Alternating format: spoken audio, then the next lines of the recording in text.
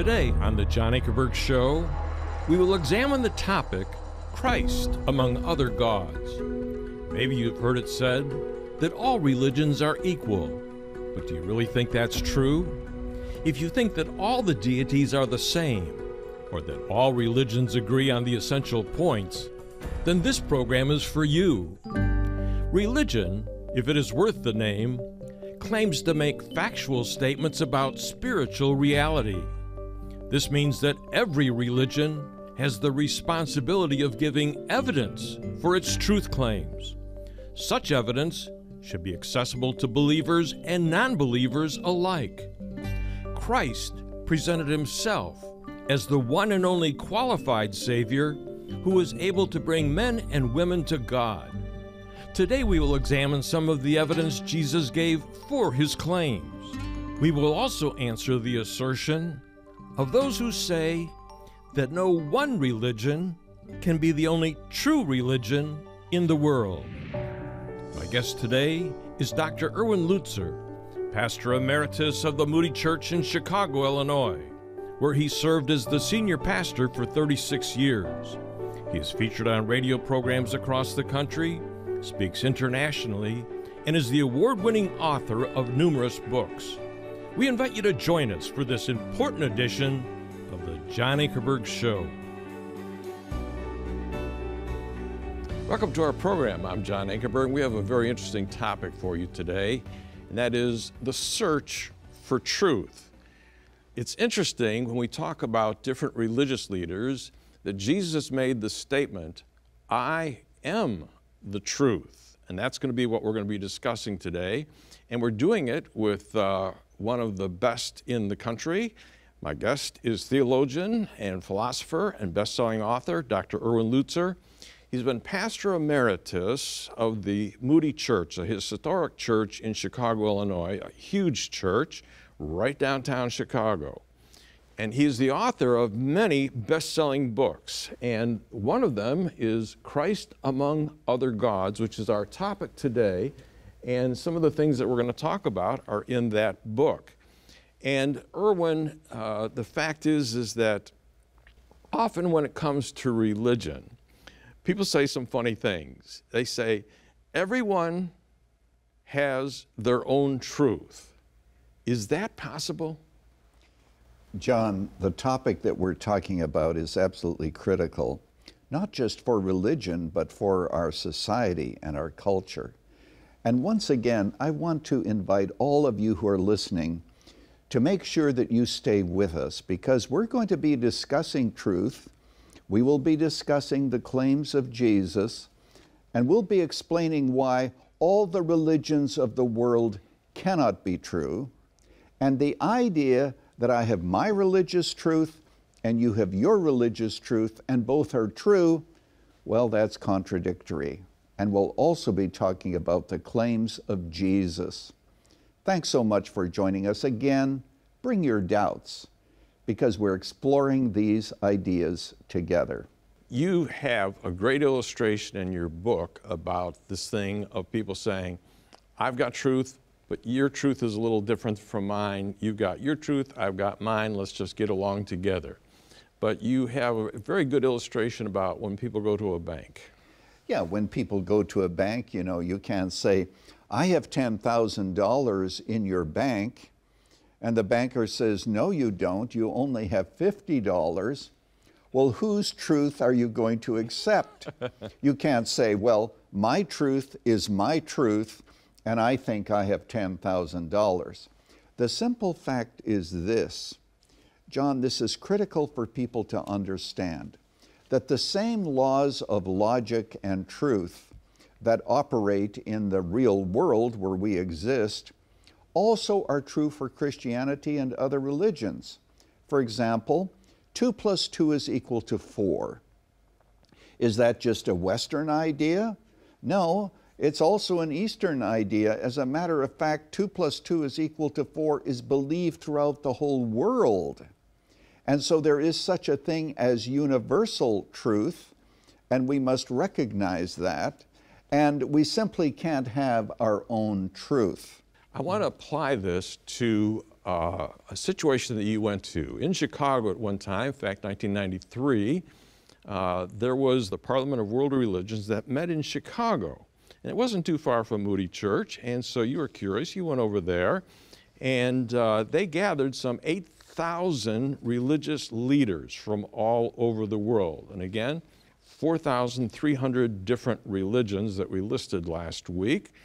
And they had three important presuppositions that you found out at this conference concerning truth. You want to share some of those with us? Well, one of the things that they emphasized was that no one religion has the truth. Because once you talk about the truth, then you're talking about opposition.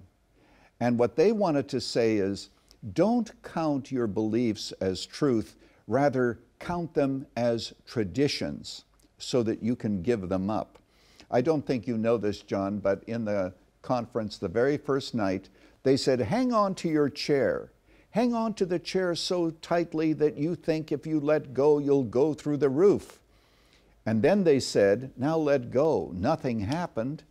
And in the very same way, you should be willing to give up your doctrines, because everybody has a share of the truth. John, at the Parliament, they had a very interesting illustration.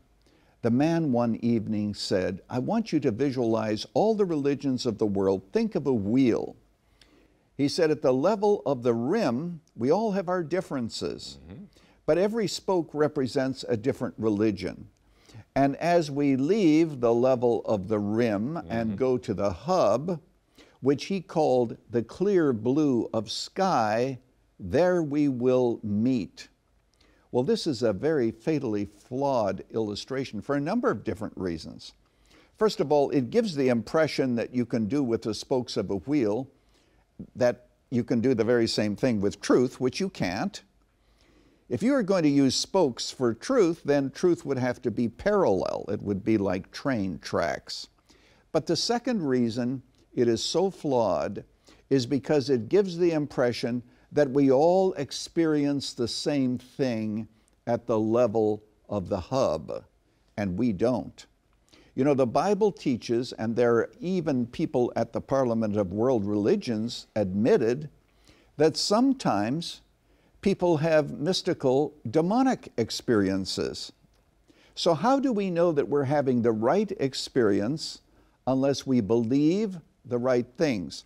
By the way, John, one evening when I was at the Parliament, I actually had dinner with some New Agers who believed that this was a good illustration. When I explained the gospel to them, I remember one person saying, we have never heard that before. And I want to say to all who are listening today, you may be in that mystical center, the clear blue of sky, as you like to call it, or at least as it was called. But it's so important to realize that we cannot find truth by looking within ourselves. Truth is objective. Truth exists outside of us. For example, when astronomers discover a star, they don't invent the star.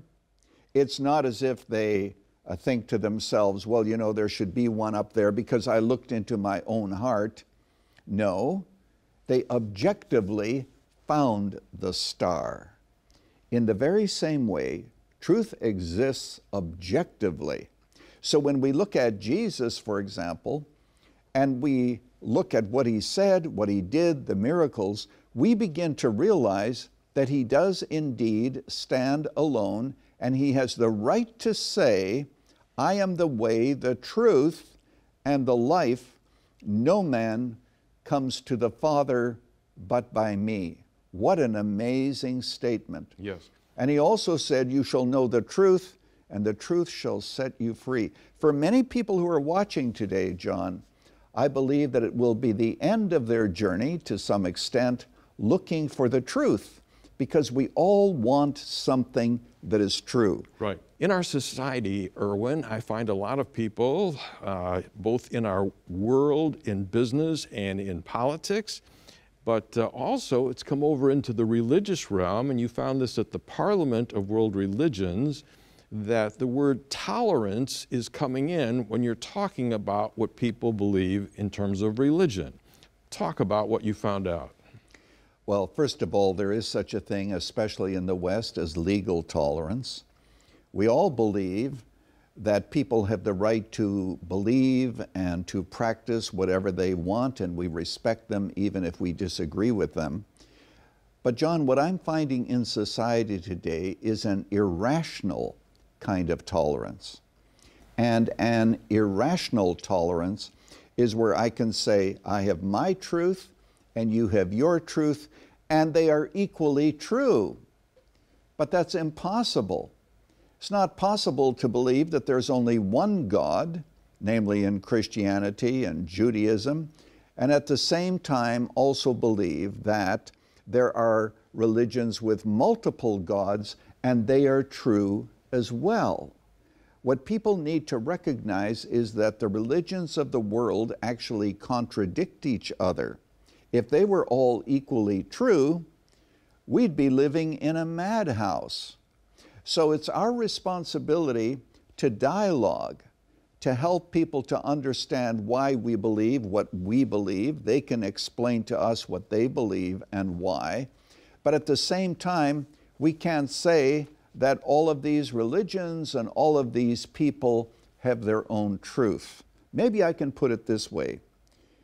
We've moved from the idea of where everybody can have his own opinion to the idea that everyone can have their own truth.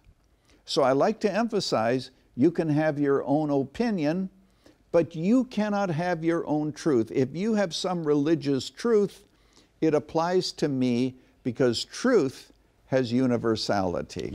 Now let's get back to Jesus. Jesus made the amazing statement, I am the truth. Talk a little bit about what he meant. Now, with regard to Jesus, let's look at this more carefully. He just didn't say, I know the truth. He said, I am the truth. In other words, he embodies the truth. And then he said, and I am the way. Now, when you stop to think of it, if you need a guide, you're going through a wilderness, a desert, you don't know where you're going, you need someone to lead you. I am the way, I am the truth, I am the life. And then the amazing statement, no man comes to the Father but by me. And that, of course, is the point that is often disputed. Why Jesus? Well, as we explained last time, it's all because he is a sinless Savior. He made claims that indicated his deity, and we'll be discussing those in a future program. But we must understand here that Jesus cannot be put on the same shelf with all the other religious leaders. He stands out. And let me just jump in here. You made some tremendous points. They're delicate in terms of talking to the world, but people need to think about them. If we have to explore different religions, we would discover that they give different answers to some of the most basic questions. For example, is there one God or 330 million gods, as the Hindus say? Is there one God that is personal, or is he impersonal? Is our problem sin, or is it ignorance, as some religions say?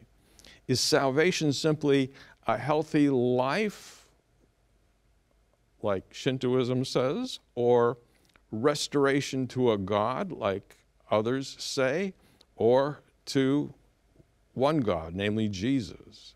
Is salvation a release from a cycle of rebirths that you find in the East? And is there a heaven or hell? If so, what are they like? All of the religions seem to give different answers, and this is where people have to make a decision. When Jesus says, I am the way, the truth, and the life, and nobody's coming to the Father but by me, that is an astounding claim, and that has brought many people, as they have thought about it and thought about who's making that claim, that they wanted to put their faith in Jesus. Now, take it from there in terms of illustrations that you've had with people in presenting that claim. Well, what comes to mind, John, is when I was riding on a plane one time, I was talking to this man, and God has put eternity in people's hearts. He knew that eternity was coming. He knew that there was a heaven and generally believed that there might also be a hell. But I said to him, do you know that when you die, you will go to heaven? And he said, well, you know, I think what I should do is I'm doing the best I can. I said to him, that's your opinion, but how do you know? And he said, why is your opinion any better than mine? And I said, it isn't. My opinion is no better than yours. But then I said this, you know what we really need? We need somebody with authority to tell us the answer to this question. We need somebody who knows all things. We need somebody who knows God. We need somebody who can tell us exactly the way, the truth, and the life. And that's why Jesus is different from my opinion, your opinion. What really matters to people is His opinion, and that needs to be stressed. Yes, and people, Erwin, are hurting. They need help, okay? They need a God who can not only forgive their past, but give them help right in the present. And then with the COVID that's going around the world, because we're talking to 200 countries, there are some people that have got a new strain that's very dangerous, that in 3 days they can get it and die. And they want to know, can I believe in a God that will promise me He'll forgive my sins and He will take me to heaven? He can do that. Now, you've got some great illustrations about what God, the Lord Jesus Christ, can do for people that are hurting, that need forgiveness, but they don't know where to find it. I want to answer that question directly. I want to thank the many of you who have joined us, and now we come to perhaps what is the most important part of the discussion I've been having with John, coming to Jesus. Let me tell you that in Amsterdam there is a museum, and in the museum there is a painting by Rembrandt. It's called Night Watch. Many years ago I actually saw this painting, and it is indeed remarkable. But in about 1971, a deranged man ran up with a knife and began to cut it. Of course, the guards immediately stopped him, but the painting was damaged. The folks at the museum weren't exactly sure what to do with the painting. They knew it needed to be fixed, but nobody was sure that they would be able to fix it properly. So they just put it in a warehouse, and there it was. But there were some French artists, some French painters who said, we can fix that picture. So according to the story that I read, it was actually taken to France, and there the artists and the painters fixed the picture. You know, as I was thinking about that painting, I was reminded of the fact that there are many people in the world who are damaged. You may be damaged because of what people have done to you. And by the way, you yourself may have done some things to damage others. We live in a very broken world, and people don't know where to turn. But you know, there is someone who can bring about a fixing in your life, if I can put it that way. There is someone who is able to repair you, to give you hope. Oh, throughout this world, you'll still find many different tribulations, many difficulties, but at last, you will have found someone who loves you, who died for you, who is raised again, namely Jesus, and no other religious leader has ever done that, and He is able to save you from your sins. You know, when you come to Jesus Christ, the good news is that you will be received. The Bible says, as many as received him, to those he gave the authority to become the children of God, even to those who believe on his name. Now, I want to say a word to those of you who have doubts. Let me be very clear. It's fine to have doubts. If you're an honest doubter, you come to God with your doubts. Now, if you're a dishonest doubter and you're not really interested in the truth and all that you want to do is find out reasons why you shouldn't believe, then perhaps at this point you are in a place in your spiritual journey where I cannot guide you. But honest doubt, God always receives it. You know, there's a story in the New Testament that John the Baptist was in prison, and because he was in prison, he began to doubt whether Jesus was the Messiah. So he sent a delegation and said, "Are you the one that should come, or should we look for somebody else?" And Jesus said, "Hear all the miracles I'm doing. Go tell John this." And then Jesus said this, "Among those born of women, there is none greater than John the Baptist." Think about this. Jesus said that at a time when John was sitting in prison, doubting. Come to Jesus with your doubts. Ask him to repair you. Ask him to forgive you, to receive you, to welcome you, that you might become one of his children, and you will be one of his children forever. You can do that. God has led you to this moment. I urge you to believe on the only one who's able to make great promises and keep them. Would you pray with me? Father, I pray for all those who are watching and listening.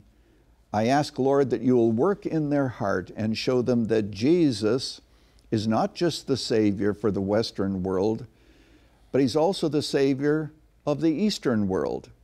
In fact, he is a worldwide Savior for all who believe. We thank you and we love him. In Jesus' name we pray. Amen. Folks, I'm so glad you joined us. This last week I've had two 20-year-old boys that have said, "Can you help me? I want to commit suicide." Some of you are suffering in your heart and you need help, and you haven't found it in any of the things that you've tried. David said, he, God, restores my soul. You need your soul restored. You need life, liberty inside of yourself, forgiveness. Only Jesus can give you that. Jesus said this, if you're in that condition right now, come unto me, all ye that labor and are heavy laden, and I will give you rest. That's what Jesus will do for you. I'm saying, please think about it carefully. And if you didn't pray with Erwin, I would say pray right now yourself to the Lord Jesus. I guarantee you, he will hear your prayer and he will help you in ways you don't understand, but you will enjoy. Thanks for joining us this week, and I hope that you'll stay tuned because I have a personal word for you in just a moment. Stay tuned. John will be right back. Now, thanks for being with me today. If you have thought about what makes Jesus unique among the 4,300 religions in the world today, and you'd like to investigate the information for yourself that you've heard presented, as well as the facts given throughout this series about Jesus, I want you to know that we are making available all 6 TV programs with Dr. Erwin Lutzer on 2 DVDs for a gift of $39 each, or both DVDs for $78. In Program 1, he explains why all attempts to unite Christ with other religions of the world are doomed to fail. In Program 2, how our prevailing culture of tolerance has altered even some of our Christian churches' belief about God. Then in Program 3, why is it logically absurd to believe that all the religions of the world could be equally right? In Program 4, why does every religion have the responsibility of giving evidence for its truth claims that is accessible to believers and non-believers alike? In Program 5, we present the evidence for Jesus' extraordinary death and resurrection. In Program 6, the evidence that Jesus himself gave to show that he was the one and only qualified Savior who was able to bring men and women to God. Now, in addition, we're making available Dr. Erwin Lutzer's excellent 252-page book, Christ Among Other Gods. And this is for a gift of $15. Now, this is a tremendous book, folks, that is full of crucial information that you'll all want to read. If you wish to have all 6 programs on 2 DVDs, plus Dr. Lutzer's important book, they are available together for a gift of only $90. And if you live in the U.S., you may order right now by calling us at 1-800-805-3030. That's 1-800-805-3030. And you may call that same number any day this week, 24 hours a day. Or you may give your gift at our website at jashow.org, where we have a secure place for you to give your gift. That's jashow.org. And then for those of you that live in Canada, please call us at 1-866-746-5803. That's 1-866-746-5803. Or you may order at our Canadian website at jashow.ca. That's jashow.ca.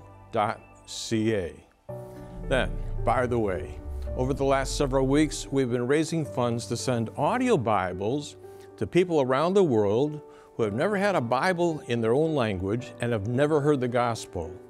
And you can continue to give to this valuable project through the end of January, and any audio Bible device that you order will be matched by our 2 very special, generous donors. So if you provide 1, 2, or 3 audio Bibles, they will be matched by our 2 very special donors. And when we receive your gift, we will send you a receipt and a personal thank you. And folks, I'll appreciate your help very much.